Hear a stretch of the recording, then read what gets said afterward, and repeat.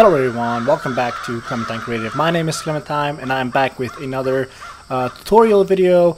This week we're gonna tackle something different. We're not going to be doing characters. Also, we're not gonna do half-assed theory tutorial videos. I'm going to try to teach you how to get into digital painting.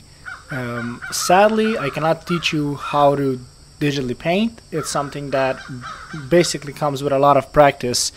But I can help you get into it. I can help you give you some basics that which you can follow and develop your own style, and through time, through hard work, basically learn how to properly paint.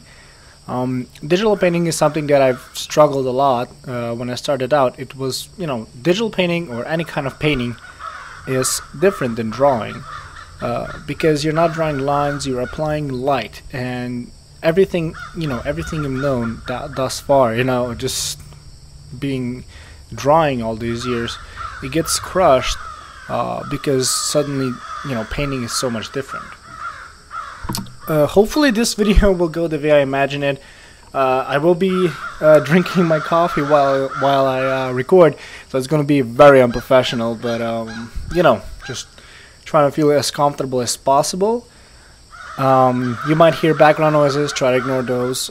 This is all real time. What I'm going to do now is I'm going to try to explain how I kind of imagine this unraveling.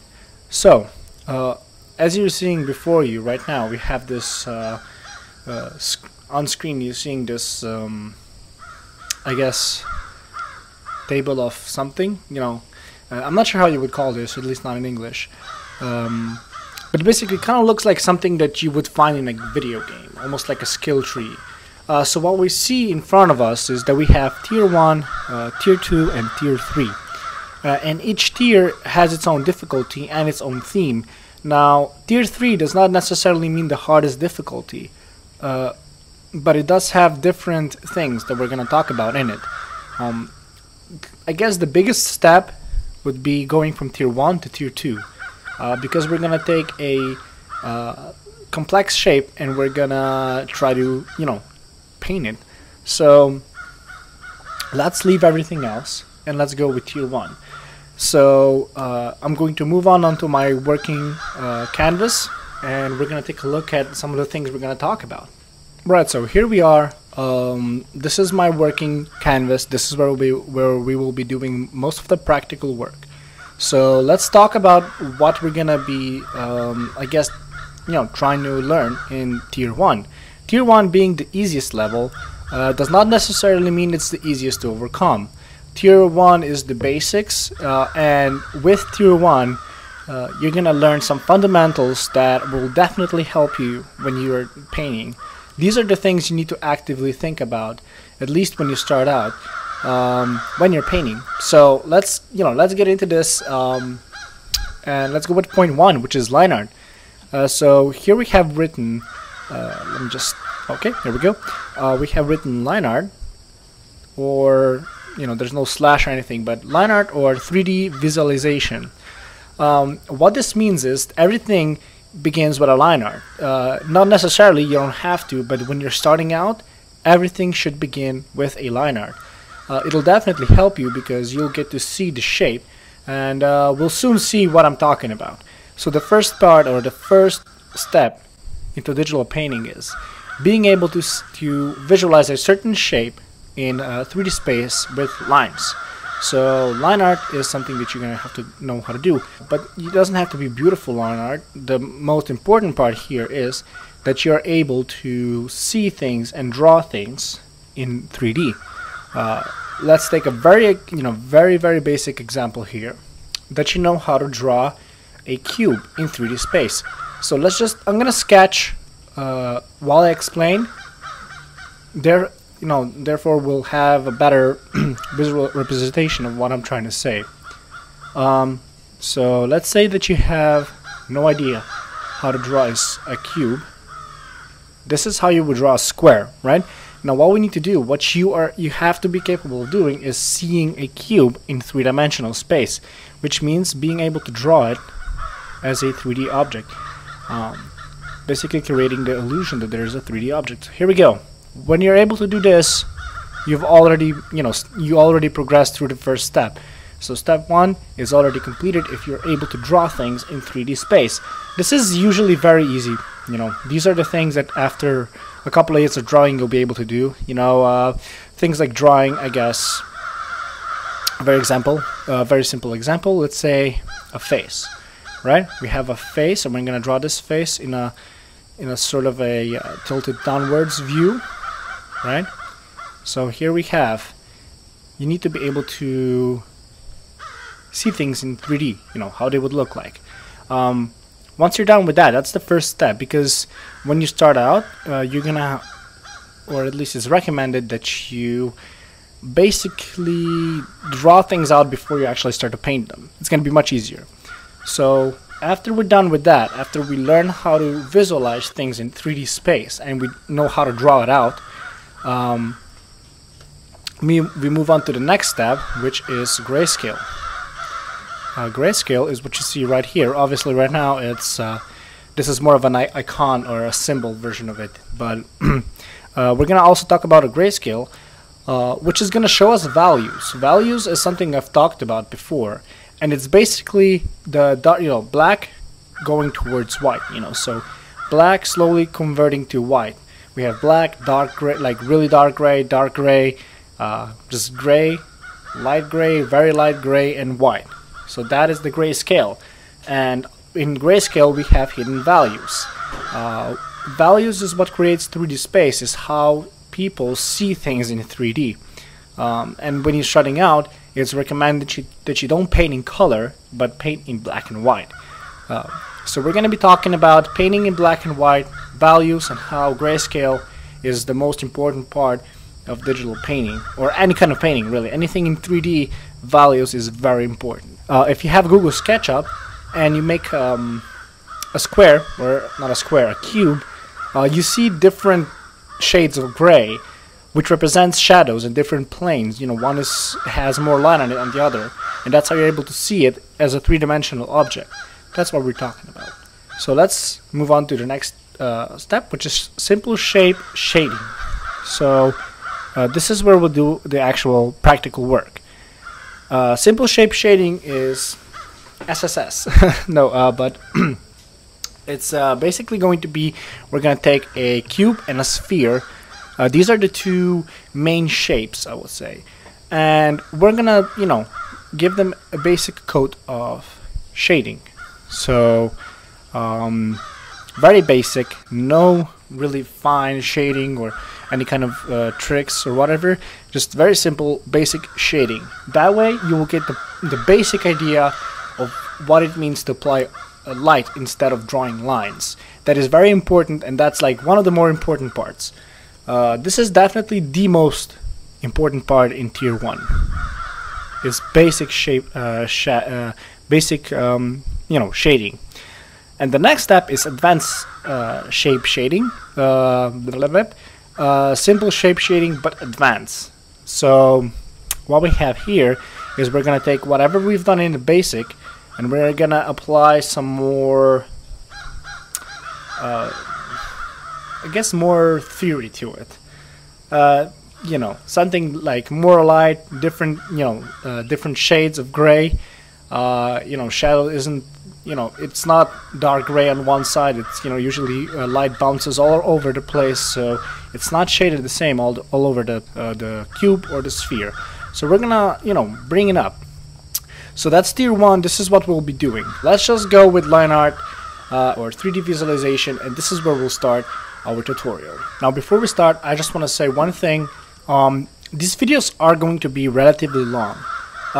Theory is something that is very hard to teach in a short period of time. It's something that takes a long time to learn, years even, not just hours, years. It takes years to learn. And trying to put this in a very short video is impossible, definitely impossible. But I'm gonna try to do as much as possible in one video really fast. So first we have 3D visualization. We have a cube and a sphere. Now the sphere is basically just a circle, so we don't have to stress that one that much. But if we do talk a little bit about how we can I guess see it in 3D space is one thing that can help us is to draw a line that's kind of curved, and that gives us information of the surface, right? Information of the surface right here. So this thing already looks like it's more 3D than it looked before. So that's what the sphere. The cube is quite self-explanatory. We already see it in 3D space. Nothing. We don't have to do anything else. When you're able to see things in 3D space, a lot of it's not just drawing. So when you're digitally painting, you have to sometimes think, how would light hit this certain area, and how would this area show up? This is something that a lot of it is just observation of things in nature, or just how shadow or how light works. A lot of it is also theory. Just observe your surroundings, see how light acts on certain objects, on certain shapes, and then you can apply this to your painting. So here we go. This is 3D visualization, very simple. Basically, the point of this one is you want to draw out everything before you have a scene. Let's say we do another quick sketch. Right, we have a canvas or whatever. Let's move it down here. And before you start putting all those strokes up there, because the first thing that's going to happen is when you're going to begin and you're going to try to paint something, what's going to happen is it's going to suck and you're not going to be able to put out anything. You're going to look at a professional, you're going to look at a video from someone who knows how to paint, and then you're going to be thinking to yourself, wow, this is awesome, I want to do it on my own. And you're going to start doing it, and you're going to realize you're going to be thinking, what's going on, where's the painting, it happened for that guy, where's mine? The thing is, you don't have the you don't have the knowledge, and you don't have the experience that the professionals have, which is something that everybody starts off clean. Nobody is born with super understanding of 3D space. That's something that is learned over time, even especially when you do things. That's how you learn it. Don't worry about it. Everybody starts fresh, so don't just start putting on paint strokes and try to find shapes and things, because that's how professionals do it. You don't want to do it that way. You want to sketch everything out. Sorry, this is a little bit boring right now, but this is all you need to sketch everything out. Let's say you're drawing characters. Sketch them out before you do anything. Always, when you watch my videos, you always see me sketching things out. It helps. It really does help. So sketch things out, visualize. First, get it down in lines. When you get it down in lines and you know it's nice, then that's when you want to apply paint afterwards.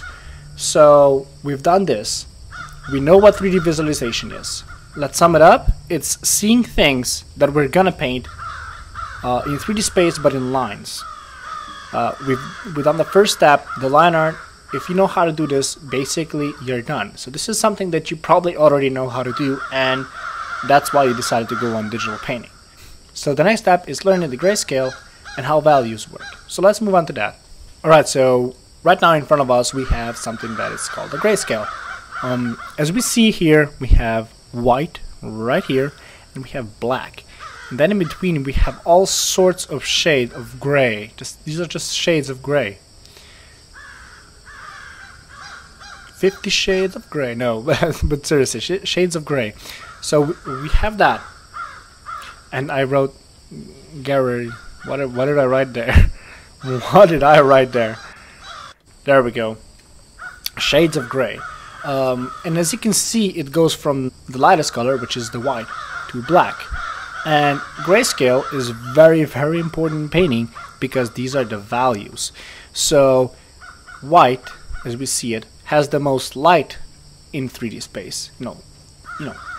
Platforms. Let's say we have a cube. All right. Everything, we're going to be talking about cubes today. So the lightest surface of the cube, let's say it has this shade of gray. The second one, this one. Or I guess this is the first gray shade. That means that part is the lightest. The one that has the darkest, let's say this one right here, that means this is the darkest part, and that already creates 3D. If we look at this, these things kind of look like stairs, and the stairs are slowly fading away. And if you look at it from the top here, right, and we go down to the bottom, it looks like the stairs are going downwards into a cellar of some sort. That's all already values working. That's already, eyes are already, or the brain is being tricked into thinking that there's something three-dimensional there, but there's not. It's really just an illusion of 3D space. To sum it up, what grayscale is, going from black to white, or, opposite. So from black to white, or to white to black, and we have all those shades of gray, and those shades of gray will form our 3D space. So now that we got those down, we now know what line art is, we know how to visualize things in line art in 3D space. Now we also know what values are. We know that the darkest means the darkest area, the lightest means where there's going to be the most light. Now I'm going to try to teach you how you can apply this to simple shapes first. So we're going to move on onto digitally painting a cube and a sphere. So let's go to that. Alright, so here we are, we have the cube and the sphere, just like the ones we saw before, except what we're going to do now is we're going to paint them. It's going to be your first step in this tutorial in digital painting. If you follow this, you should end up with a digital painting of a cube. Alright, I'm gonna go with the second shade of gray, and this is, the top is going to be the lightest part of the cube. The light is coming from above. We also need to think where the light is coming from. In digital painting is very important, or any painting. So whenever I say digital painting, I obviously mean any kind of painting. So in painting, it's very important that you know where your light source is, because that that really just defines where the light is going to be. In our case, let me just actually draw it right before I do anything. Let me draw it. Our light source, I'm going to go with this golden color up here. Our light source is here. So I'm going to draw a light bulb. Hopefully you're understanding everything so far. I know it's a little bit complicated, but hopefully I'll be able to teach you everything. Okay, so what I'm going to do now is I'm going to select different surfaces of this cube, and I'm going to explain what type of shade goes in there. And then on the sphere, I'm going to show you a technique that I use when I digitally paint on how to create things, in 3D, how to make things look like they're three-dimensional. Alright, first let's go into the whole theoretical. How does the light work? So light is, it comes from above and it bounces all over the place. And because of light, we also have shadow. Shadows is where light does not reach. In our case, the bottom part of this cube is almost like completely dark. Almost, not completely dark, but almost completely dark, because a very small amount of light comes there. So what we're going to do now, I'm going to select the top surface, which is the closest to the light, or has the most light is going to fall on it, and I'm going to paint it in this shade of gray, right?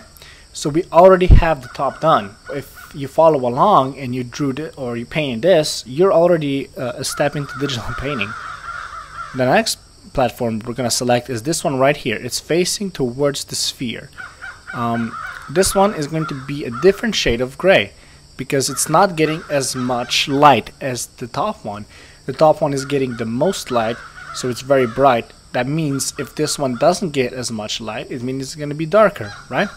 So we take a darker shade of gray, something like this, and we put it in there. So here we go.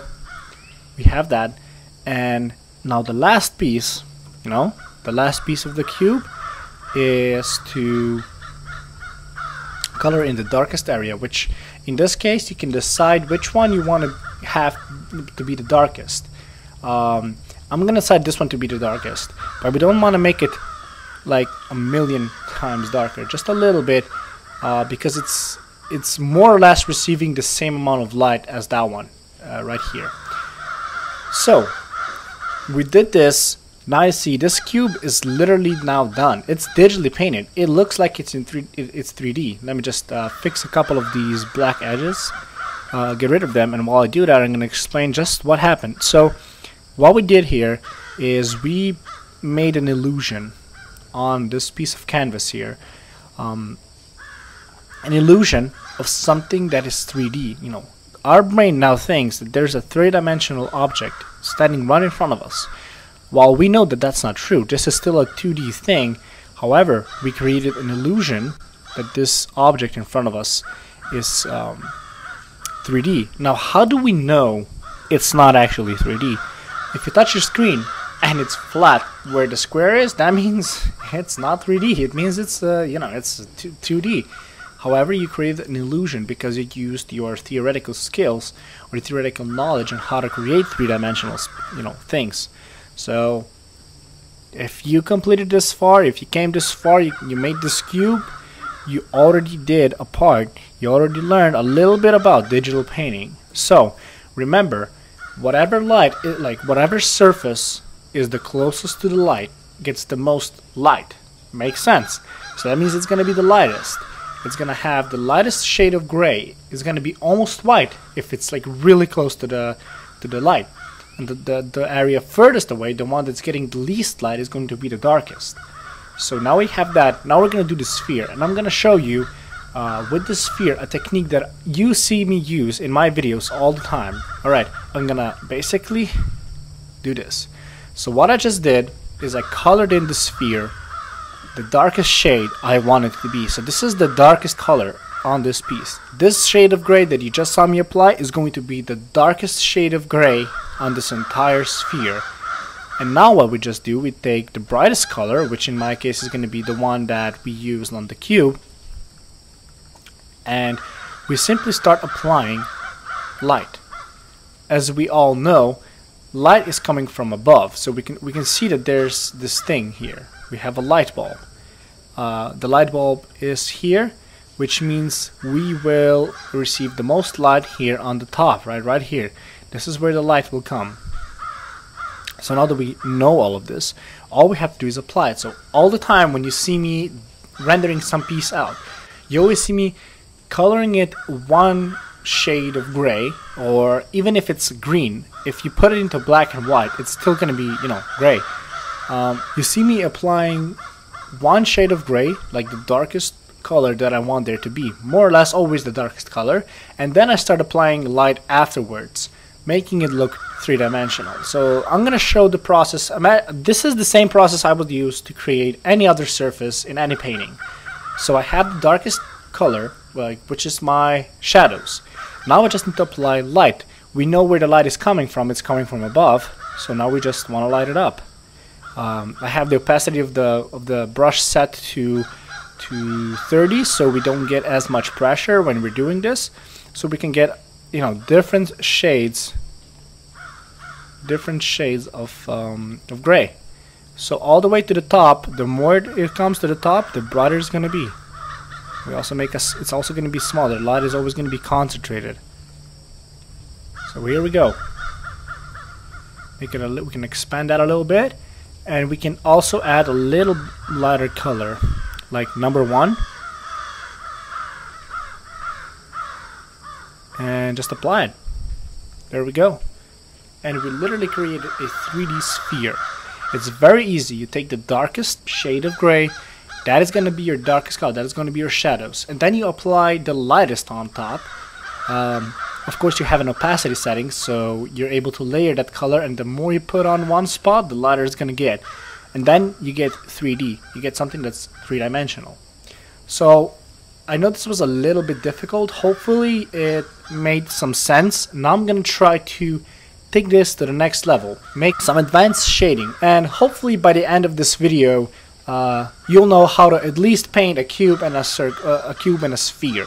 Remember that everything is created through these shapes, so you can apply these principles to literally anything else. Now I'm gonna just move on to the advanced shading, and we're gonna take a look at what's gonna be happening there. Okay, so here we are, advanced shading. Let me just take a sip of my coffee. I'm sorry, very unprofessional, but you need that coffee. Alright, so what is advanced shading all about? Well, advanced shading is we're gonna take a look at what happens when light bounces. So there's a thing called bouncing light, which, if you think about it, will make all the sense in the world. Now let's pretend that this cube is on a white piece of paper, and I'm just gonna draw the piece of paper There we go. I'm gonna draw it out. Yep. Alright, so wannabe, right? Doesn't have to be 100% correct. It's on a white piece of paper. So what happens with the light? Let's say the light goes like this.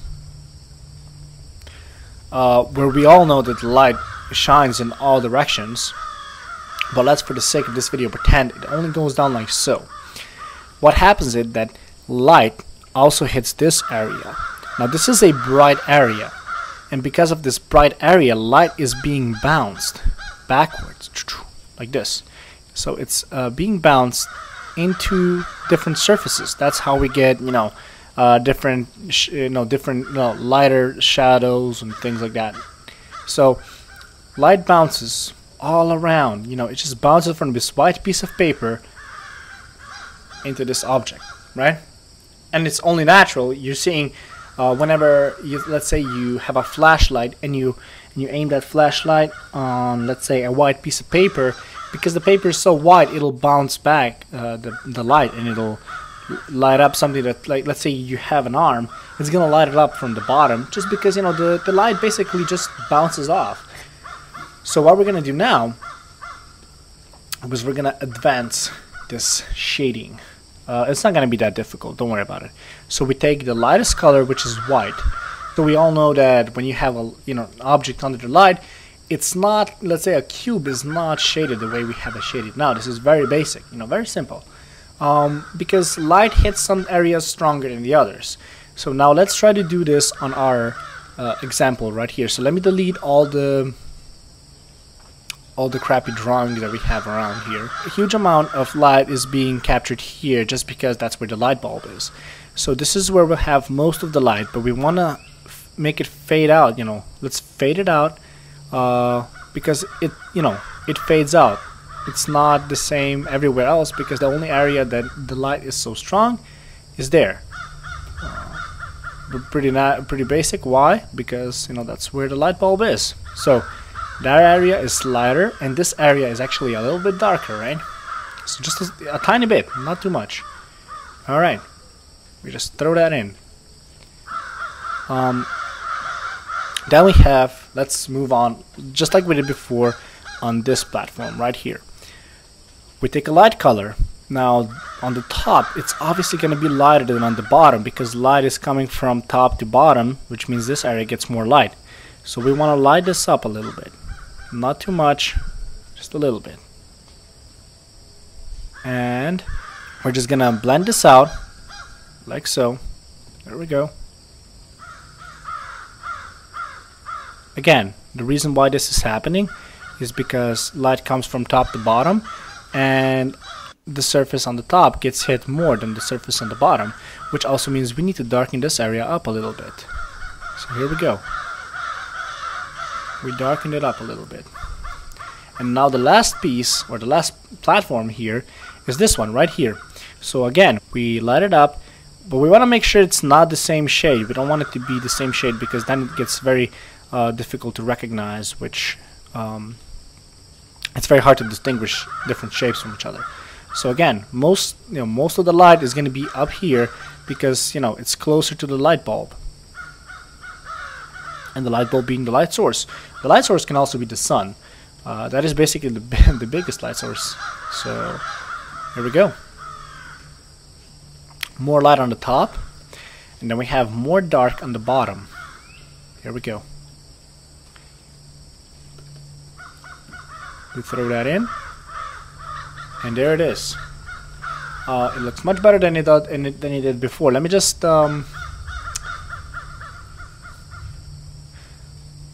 so it looks a lot better than it did before. It already looks a little bit more 3D.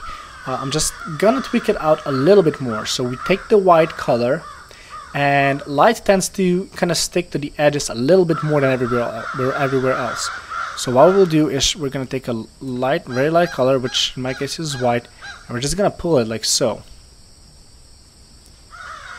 I wanna make sure. There we go. Light is gonna get kind of stuck here, and it's also gonna get stuck here. I have to turn the canvas a little bit to get this angle, and also downwards a little bit.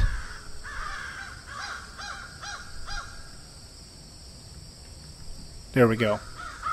I'm gonna add a little bit more white on the top one. Alright, there we go. A little bit more. A little bit brighter here. A bit brighter here.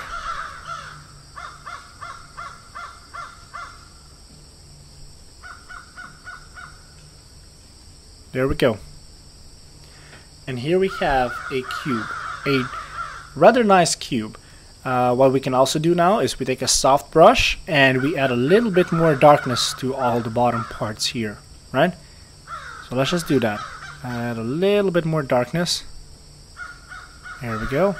And there we have it. It's done. One more thing that we want to do is also add a little bit of bounce light. Light is gonna bounce and it's gonna show up. So what we do is make this area slightly, not too much, but no, slightly brighter. Just like that. Just very slightly. But it is there, because that's how it works. And the last thing, last but not least, we need to add the shadow, right? The shadow that the cube releases. So what we're gonna do now is I'm going to select the cube and I'm gonna select it inverse. It's gonna be much easier this way.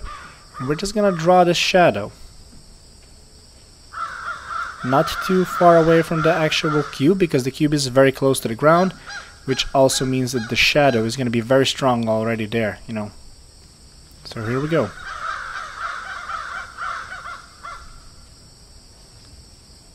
There's the shadow there, and this is basically the shadow that happens when we want to ground the entire thing, so it looks like it's on the ground, it's standing somewhere.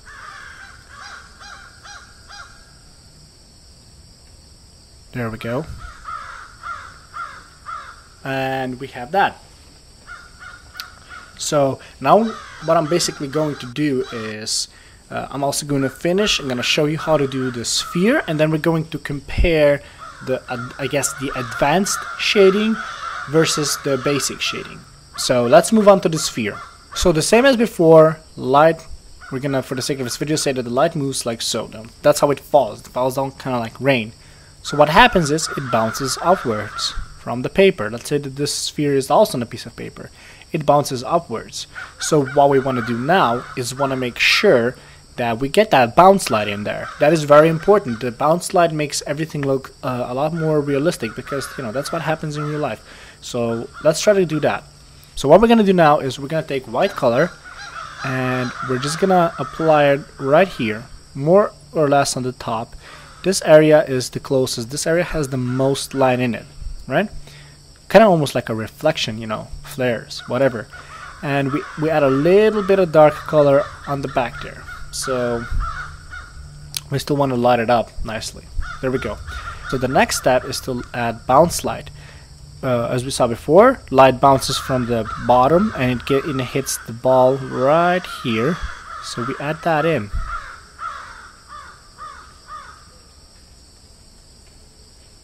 See how it's getting now brighter, but there's still this, I guess this stripe of darkness right here, and this right here on the bottom is the bounce light. Very important. Bounce light is, you know, is the most visible even on a sphere. That's where it's visible the most. And now that we've lit up the top of the sphere, we've created a bounce light on the bottom of the sphere. The last thing we need to do is to create the shadow. There's a lot of different ways that you can do this. In Photoshop there's a lot of ways, but I'm just going to show you the more traditional way of doing it, just directly painting it in. We take a dark color. Let me just delete this grayscale here because we no longer need it, so it doesn't bother us. And we do this. Butter. I always keep saying butter, like instead of bother, I say butter. So here we go. Now we're going to drop in the shadow. We need to realize that the shadow, since the light does fall kind of like so, I'm going to show you.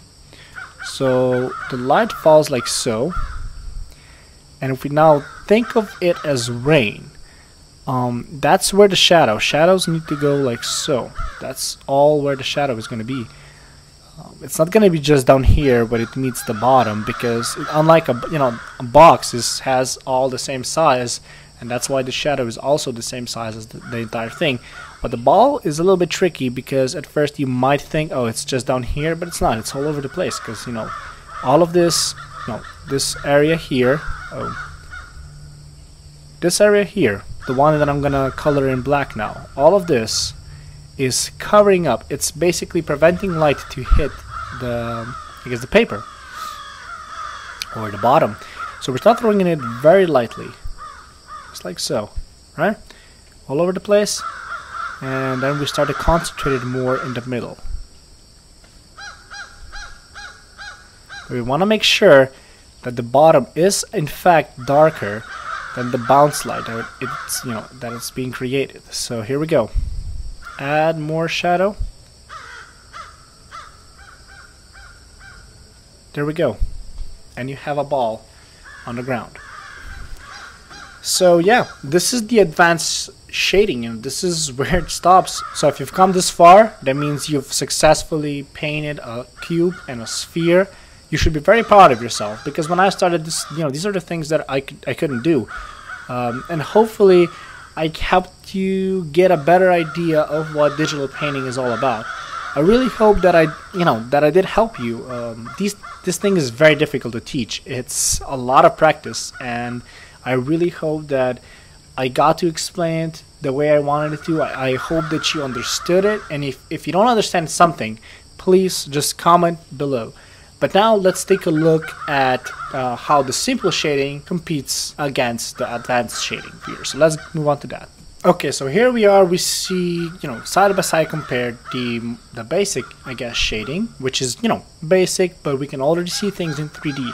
And then we have, of course, the more advanced one where we add bounce light, we add the shadows, and really work on that lighting where the light is stuck most and where light, the object is being hit by the light less. So I really hope that you came this far, that you were able to, paint what I have. If you have any questions, please do not be afraid. I will gladly answer them and even do different videos. So we have 2 more videos coming up for this theme, but let's open up our little tier bar or whatever we had before, and let's see all the things we got through. So here we have the objectives, I guess. For tier 1, we could, now we're gonna take a look at all the things we did and see if we completed them or not. So line art or 3D visualization, we've talked about that, and I'm pretty sure if you decided to do digital painting, you more or less already know about this. So this is a check. The next one we have is grayscale. We talked about grayscale. We talked about how, black and white create different values and different surfaces, and we also saw this in practice later on. So we've definitely nailed that one. We completed it. So then we come to simple shape shading. We took 2 simple shapes, which is the cube and the sphere, which are the 2 basic shapes for everything else that is created later on, any other shape. And we painted them. Very simple, basic shading. So hopefully it was easy to understand and that you were able to learn how to actually, shade a simple shape, like a cube or a sphere. That's step 1 in a long run of doing digital painting. And the more you're going to practice, the easier this is going to become. Shading this, I guess, cube and sphere is so easy for me right now. But when I started, I'm not joking, I couldn't do that. It was very difficult. So for the basic shading, we can say that we totally did it. Then we have complex shading, or I guess advanced shading. We showed how to do that by adding bounce light, by adding lighter areas on top, and showing that on certain edges, like a cube, light is there, stuck there a little bit more, and we try to, show that on the actual painting. Hopefully you'll be able to upgrade your shading from basic to advanced. If not, all you have to do is practice, and with time, you're surely to get it right. And I think we've nailed this one as well. Overall, tier 1 is complete. If you've come this far, if you were able to paint the cube and the sphere, you nailed tier 1, and you're ready to move on to tier 2, which is going to be digitally painting an arm, like a muscled arm. Muscles have a lot of different shapes to them, so we're going to explore that in the next video. Again, I hope this video helped you out. If you have any more questions on digital painting or shading, values, don't be afraid to comment in the comment section below or ask me on DeviantArt. I have all those links on my YouTube page, but I don't want to spam you. It doesn't really matter. So I hope you learned how to get into digital painting, what's important. I hope you learned about values and how important they are. And hopefully you learned, you know, what I was trying to teach you today is how to paint a cube and a sphere. It's a beginning, but you'll get there with practice. The next video is going to come out tomorrow. This is going to be a I guess a kind of course, like a weekend course. So, you know, the day you're watching this, or the day this video comes out, is Friday. Tomorrow is going to be Saturday, and then on Sunday we'll have tier 3. So again, tomorrow is going to be tier 2. We're going to be doing the arm. We're going to take it up, you know, take it up a notch, and hopefully learn again. I guess I'll see you tomorrow in the next one. Bye. Now we have only about a minute of footage left. So while this minute is still happening, hopefully it is 1 minute.